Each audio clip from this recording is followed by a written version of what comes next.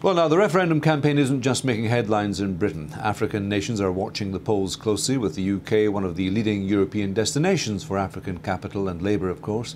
Our guest today focuses on European Union policy from the African political and business perspective in Brussels. Uzo Madu is normally based in Brussels but joins us today in our London studio. Welcome to you. Hello.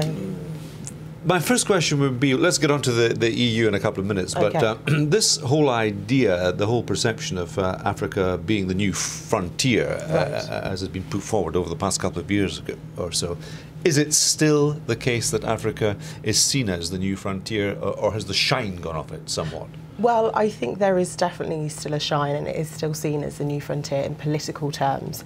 I think the European and African relationship is somewhat unequal, and now we see them moving towards equality in the relationship because they understand that it is the new frontier, and investments going there and competitive investments from China make it very real that it is the new frontier. So what we're seeing just now in the likes of not only Nigeria, for instance, but South Africa as well, could this be seen as an inverted commas blip as opposed to a long-term problem with the economies?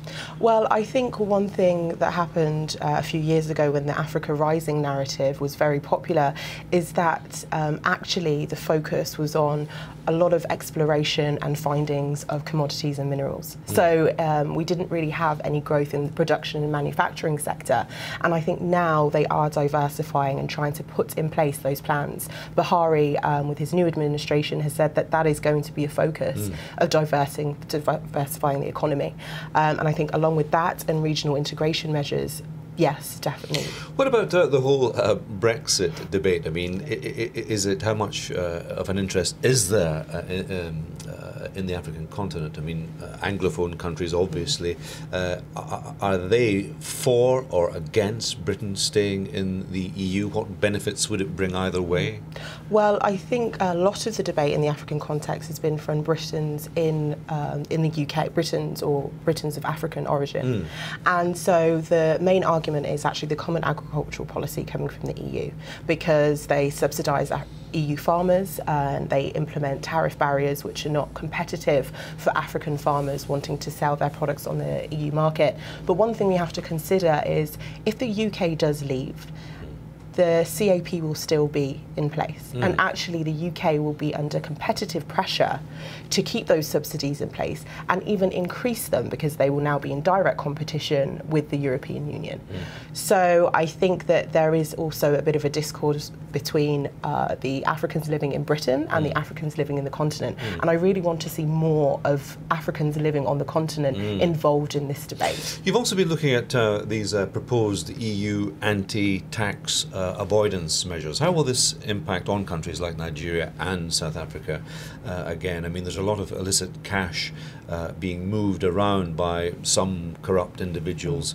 I mean, a phenomenal sum, really, $1 trillion. Is that over a period of several years? Or? Yes, it's over a period of 7 years. So that's going to be clamped down upon? Or? We hope so.